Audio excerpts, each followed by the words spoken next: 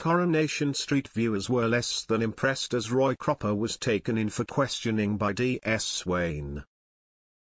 On Friday night's installment of Coronation Street, ITV fans saw Roy Cropper arrested for the murder of Lauren Bolton. Although nobody has been found, D.S. Wayne told the Weatherfield resident there was sufficient evidence to suggest that the teen had been harmed. However, as the officer grilled Roy at the station, viewers were left reeling over the scenes as many rushed to defend the beloved character. Kasam said, "This is excruciating. Poor Roy.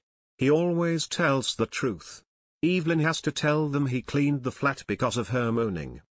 As Bobby Crawford saw Roy cleaning Lauren's flat, the police wasted no time in asking why he was doing so, implying he was getting rid of the evidence.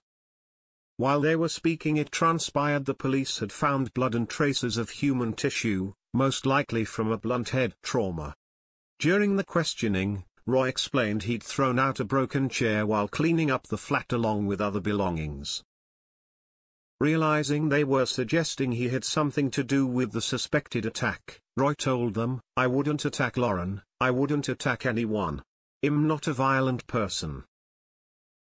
However, it was clear D.S. Wayne wasn't believing Roy as she probed him about the extra cash he left her when dropping off her wages before she vanished. He explained that he'd given her extra as he felt sorry for the teen, although when he was asked if he knew about her Ovid's account, he didn't. Trying to be as honest as he could, Roy said, "Although it doesn't entirely surprise me. She did offer herself to me on one occasion." Probing further, D.S. Wayne found it hard to believe an attractive 18-year-old would try to seduce an older gentleman. Agreeing, Roy replied, "The idea of her offering sex, it's obscene." In the end, he was released on bail and was given a strict curfew to abide by.